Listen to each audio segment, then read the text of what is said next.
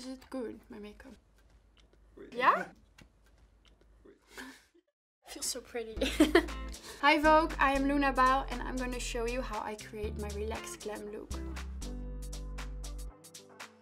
First, when I do my makeup, I'm gonna use a serum. It's a good base to do. And then I just give myself a really good face massage. And then you let it sink in for like 1 or 2 minutes so you can grab your stuff together. I start with my foundation. So I apply it to my beauty blender.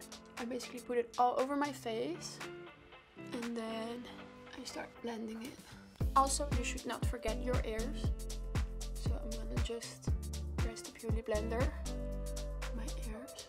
I also like to put it underneath my chin, because otherwise you have a line, which you don't want to have. And then I'm gonna use a concealer for my under eyes. It blends in much more if you gently use your finger instead of a brush or a beauty blender. I only have a little pimple here, which I want to double cover. I'm using the same concealer that I used for underneath my eyes. It's pretty much gone, which is great. So I want to create a little bit of contour and cheekbones. I'm gonna apply it here and I go like this. You can always make the fish face, which always helps. So I kind of learned this in high school because then I started playing around with makeup. And the more you do your own makeup, the more you learn what works for you and what doesn't work for you. There are actually not many rules because every face is different. I made many mistakes in high school, so I definitely learned along the way.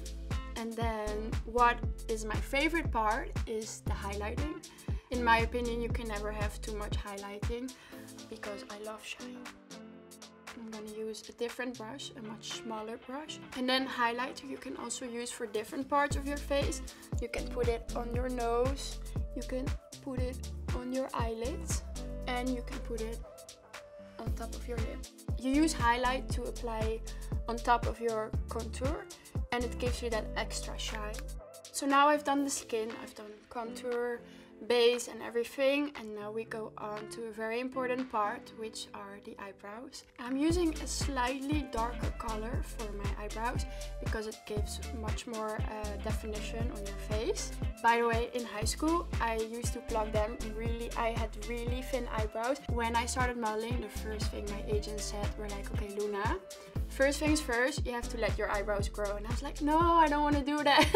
But now I'm very happy that I did it because now I wake up every morning and I'm like, okay, my brows are fine. Actually, first I'm gonna put my finger through it to already create the shape that I want them to be in. I like it when an eyebrow opens your eyes. So I like when it has like a shape and it has like this little corner. And to find the corner is different on every eyebrow. But what helps for me is I start at the front and then at one point you can see that the other hairs of your eyebrows are going down. That's where you should cut your corner. And then you do the same thing on the other brow. So you go up and then you cut it.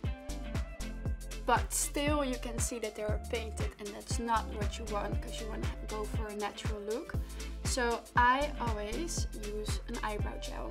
And an eyebrow gel is really good because also your hairs stay in place, so you don't have to brush your eyebrows all day long, you know. Now I'm gonna apply some eyeshadow. I'm gonna go for a natural shade with some glitter in it. Once you've applied the eyeshadow to the brush, give it a little tap so it loses the extra powders that you don't need on your foundation. To finish this look off, I'm gonna use mascara. First things first, when you apply mascara, you should always curl your lashes. My tips would be look down, press as much as you can handle, and if it's not done right by the first time, just do it another time. So now I've curled the lashes. For applying mascara, it's very important to know your angles. For example, you're gonna look down and you're gonna look in the opposite direction. I go from side to side, so I also get the little eyelashes in between. I finished my look now, but as you can see, sometimes it's still a bit shiny. So I'm using powder to finish my look. Same trick as I used for the eyeshadow. And then you go underneath my eyes, and then you go further with your whole face. You can always keep a powder in your bag to apply it during the day, because of course you're gonna be sweating. But I must say, if you apply a good amount, it's good for the day. Now I finished the powder and I'm seeing that I'm not very happy with my eyebrows. So what I do, I'm gonna go over it with the eyebrow gel one more time to create the shape that I actually wanted. And you can use the eyebrow gel as much as you want because it has no color in it. To keep my skin moisturized during the day, I'm gonna finish my look with a hydrating spray. Voila. Hi guys, I am filming this video from my home right now because we are in the middle of the coronavirus situation. I want you to know that this video of course was filmed before everything happened.